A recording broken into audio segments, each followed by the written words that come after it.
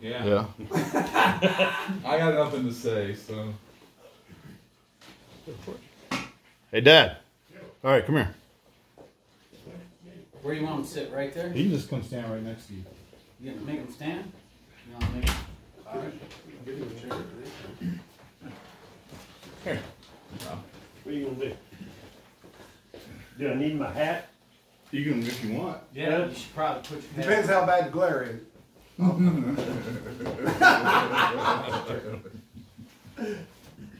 of glare. A lot of glare. Shit.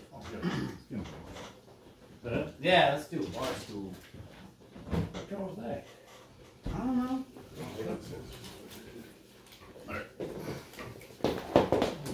You think he'd be more comfortable in bar stool or what? Watch that turkey, don't fuck it up. Good? I'm good. All right, here we go. Okay. You ready? I'm ready. All right, you ready? Yeah, man. All right.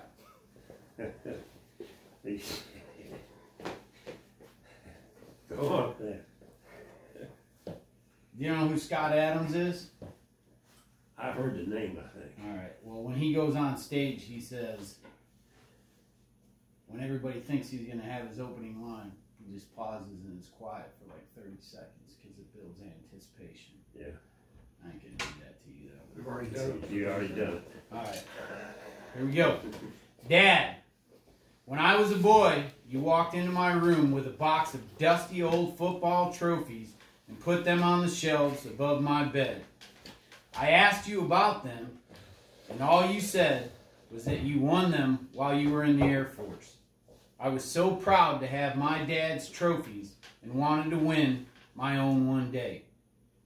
Growing up, I would find your old Air Force duffel in gear around the house. I took your jungle boots and would wear them during flashlight tag with the rest of the neighborhood kids. I would wear your BDU jacket to school and tell them that these were my dad's and that he was a veteran, though I had no idea what it meant. What I did know was that my dad served our country and that he was my hero. I wanted to be just like him and wanted everyone to know it. The day I came home and I told you that I had enlisted should have been a terrifying day. I remember telling you, and with a standard response, you turned and walked away in silence. Typically, that silence would eat away at me. Oh, shit. But this was different. And after a few days, I knew we were good. You and I have never shared much of our feelings through words. We never had to. It was an unspoken bond of love and understanding. As I have lived my life, I've won football championships, I've served my country, and as a father myself, I had the privilege to raise two beautiful granddaughters. And just like every time we walked into the woods to get to our deer stands, I have followed your footsteps and lived the roles of an athlete, soldier, and father. Though in my heart, I will never measure to the standards that you have molded for Jennifer, Julie, and I. There are days that I face uncertainties, doubt and fear of who I am.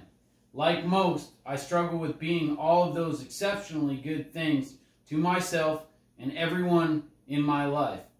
What gets me through those tough moments of weakness, fear, and doubt are a few simple words that I whisper to myself. Remember whose son you are. And with those words, you give me everything I need. I love you, man.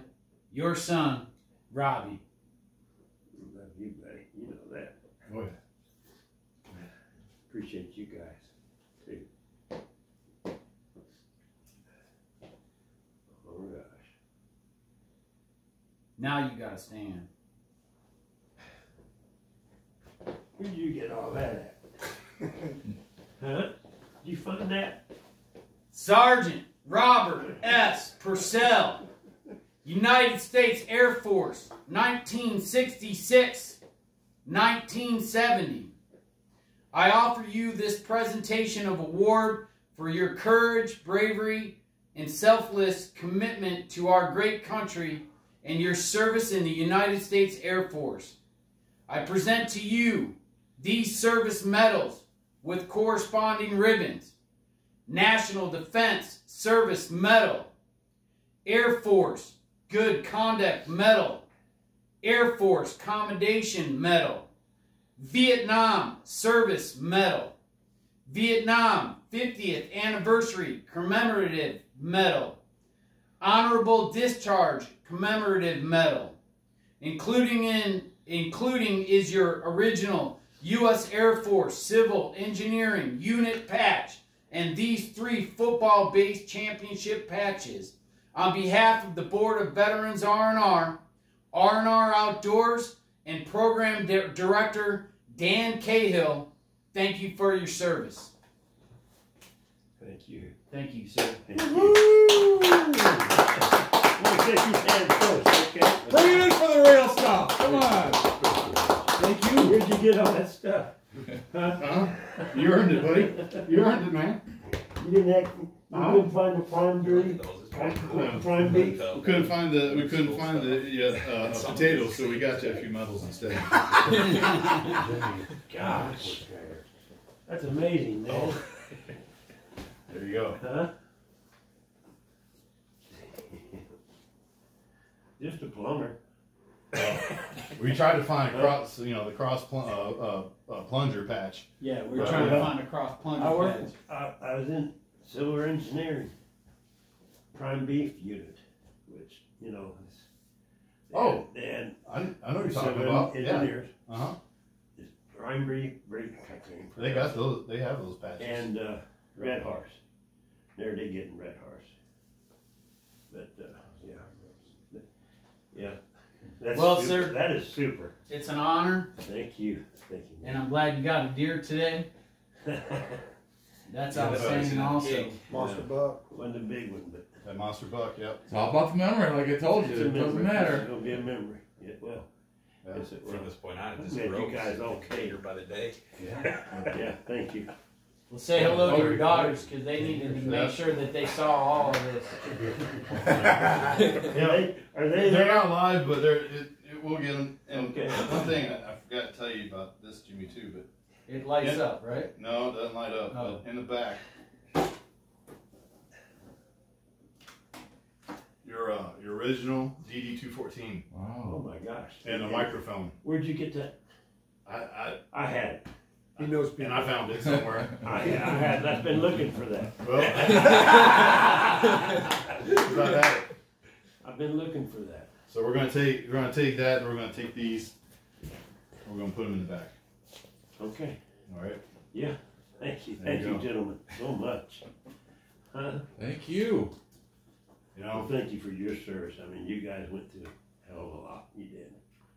And of course, you know, like I said earlier, so when we came back from back to San Francisco, and if you were discharged, they said to fly home in your cities. Yeah. That's what I did. And nobody got respect for that. Nobody. I went to Hawaii 1 year with another couple on their anniversary, wife and I.